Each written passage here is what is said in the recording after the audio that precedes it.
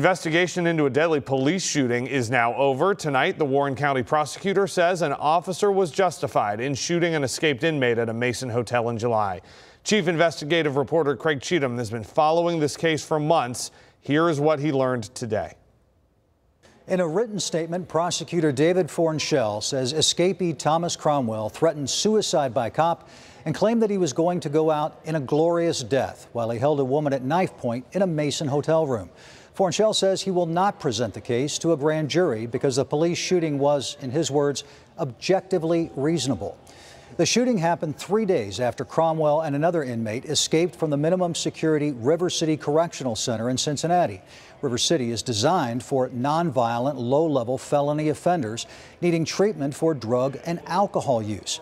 Cromwell had been convicted of 2 violent crimes, including a shooting. In addition to his addictions to alcohol and drugs, he'd also been diagnosed with mental illnesses. But he didn't receive treatment during his 3 weeks at River City because Scott McVeigh, the executive director, said he was still within that 1-month orientation phase. Cromwell's mother, Tracy Gaines, spoke with us last month about her son's severe mental illnesses and the shooting that killed him. We heard them kill him. We were there the whole 12 hours. Never get that sound out of my mind. Where's Tommy? And then I seen an ambulance pulled to the side of the building with no lights on very slowly. And I pulled my husband aside and I said, he's gone. I felt the breath come out of me. When Tommy died, I asked God to give me his demons so I could fight them and win them for him. Because my son wasn't strong enough to do that.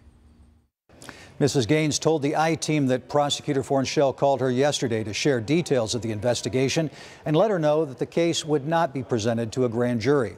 She says Fornshell provided information that was not included in his statement, but will be part of the BCI investigation that will be posted on the Attorney General's website as soon as the records are redacted.